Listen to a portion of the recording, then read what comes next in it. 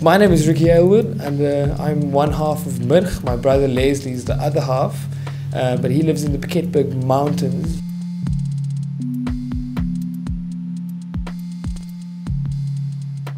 Murg actually means bone marrow in Afrikaans. People have called it like darkly cute. I think we like making things for grown-up children, if that makes any sense. It's very playful. So shall I do something?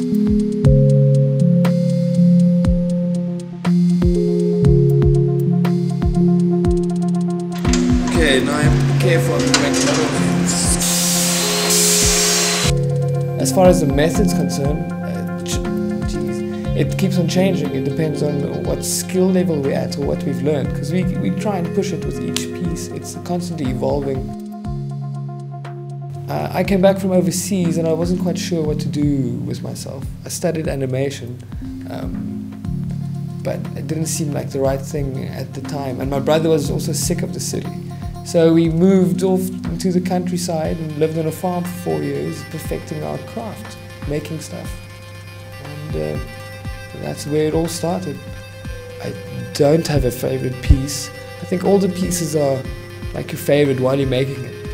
We love the process of making, seeing it grow out of nothing and becoming real. But then once it's done, it's mostly someone else's, so you have to let it go.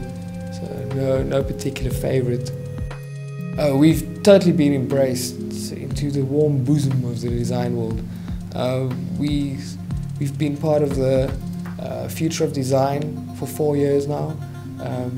We've been part of the Southern Guild Collective. The commercial sector loves us. I think that's the only real platform we've had to make our really big, expressive pieces. Quite like the creative freedom I'm getting from a lot of my clients. They'd say, ask for a bird cage, and then I'd go and make whatever I want, really, something fantastical.